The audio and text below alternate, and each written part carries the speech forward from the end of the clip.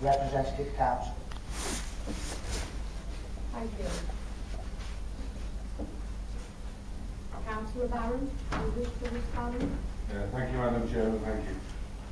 And I'd like to take this opportunity to thank you, Mr Ellis, for this question. The European Union is the economic and political partnership between 27 European communities, of which UK is one. The UK has been a member of the EU since 1973. As a member of the European Union, the UK is bound by various legislation and policies. These are based on a series of treaties since 1950s which set out the EU's powers and how it can be used. In principle, the European Commission proposes new laws and the European Parliament and the Council adopts them. The European Commission and the member countries then implement them, and the European Commission and European Court of Justice ensures that the laws are properly applied and implemented. The UK government is responsible, therefore, for incorporating European law into primary legislation in the UK. Where relevant, the UK legislation may ultimately require implementation at a district council level, including Ashfield District Council. For example, the European Convention of Human Rights was incorporated into UK law by the Human Rights Act of 1998. Under Section 6 of the Act, it is unlawful for a public authority to act in a way which is incompatible with the conventional right. A district council is a public authority for the purpose of that Act, and as such, Ashfield District Council must not breach the convention rights incorporated into UK law and must abide by the Human Rights Act of 1998. There are numerous other examples of legislation incorporated into the UK which has been originated from EU, which benefit and positively protect individuals, for example, maternity and paternity rights, and the working times regulations. Thank you, Madam Chairman. Thank you, Councillor. Mr Ellis, in accordance with Council Procedure Rule 11A, you may now ask a supplementary question if you wish. Thank you, Madam Chair. I certainly do wish, yes. The question was, do you accept the EU government has no lawful jurisdiction over the Ashfield community and its representative council? The question, I'd like the minutes to show, has not been answered. There is a difference between what is lawful and legal.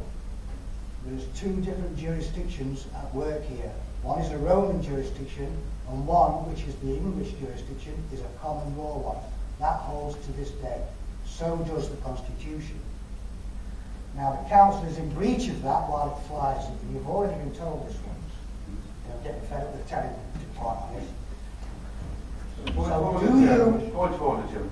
I think it has to be a question and not a comment. I am making a question. It needs to be a question, Jim. If I can prove to you then, Councillor Barron, that you do not have to fly it, will you remove the flag? A very short answer, Madam Chairman, no. Thank you. Mr Ellis, just wait 1 minute. Could I now ask you, Mr Ellis, to ask your second question? Thank you. Thank you, Madam Chair.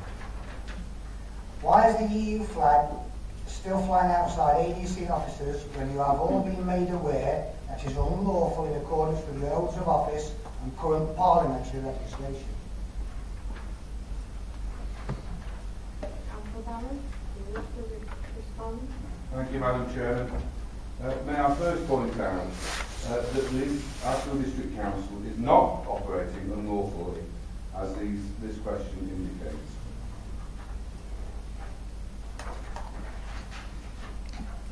The history of the EU flag goes back to 1955.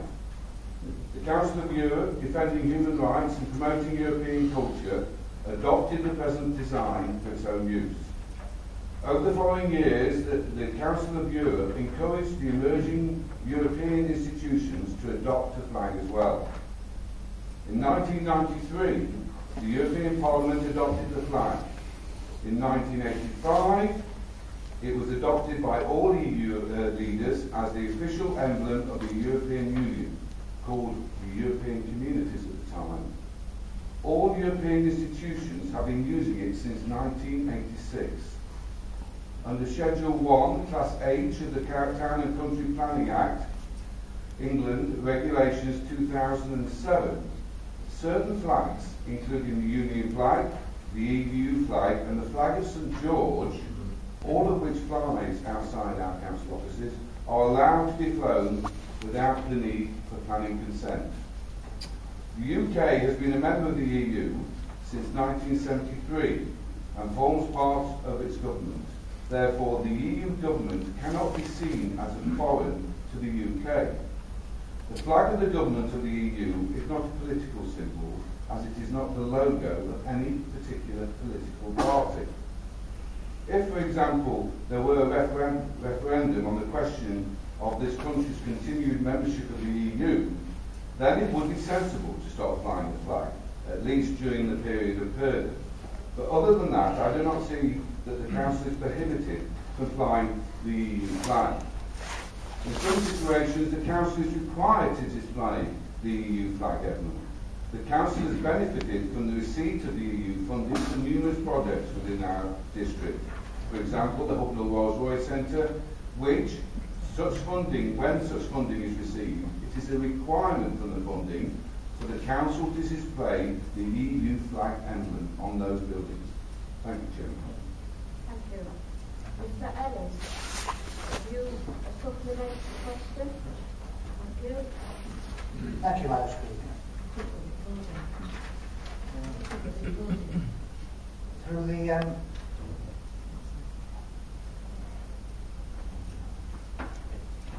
Madam Chairman, point of order. I think there is a breach in the Council's regulations here that will be I would like to adjourn the meeting for a short while while we ask. All right? Thank you. 10 minutes? Yes?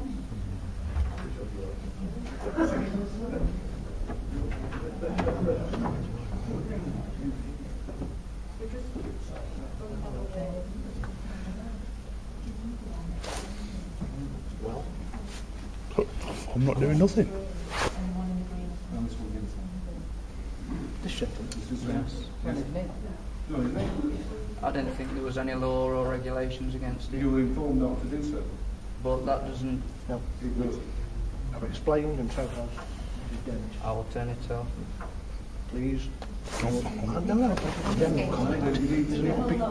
Please don't. Because we want to get through the business. Is that a request or is it an order? I'm asking you not to do it, but if you... Okay, I'll so have to it's a do it. request. Well, I'll have to... we need to get through the business, it would help. We will adjourn the meeting if you continue to do it, and then we'll have to ask you to leave. I know, but I say, please understand, this is a request. Thank you.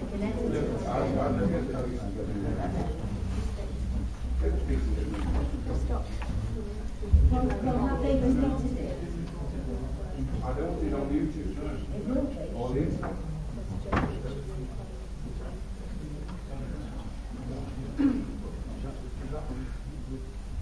Do you remember?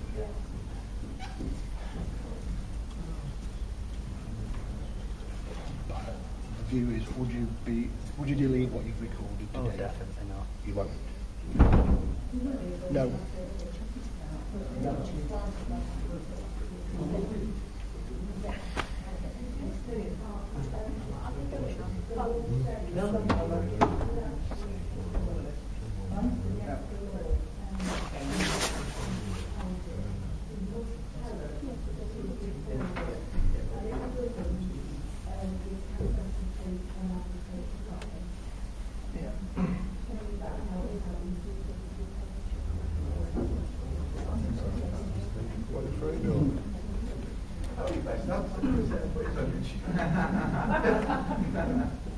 I'm going to bring our solicitor in.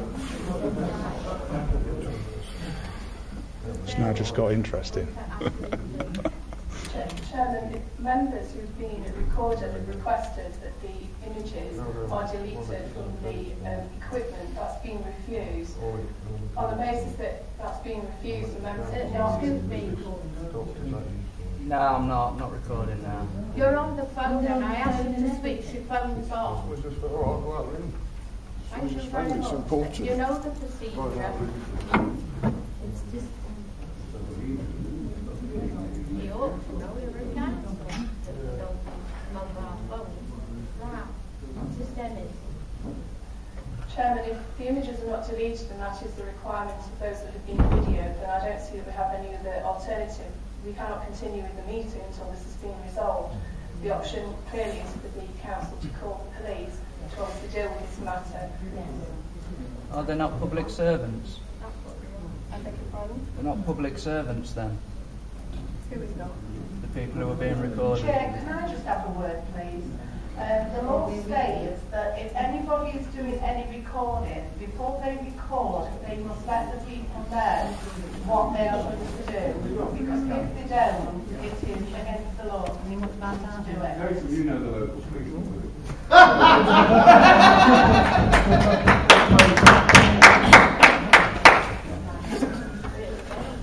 You've got a one-part unity. Well, I'm going to adjourn the meeting and we've got to sort it out. Could I just suggest something, please, Chair? This gentleman is not to leave the chamber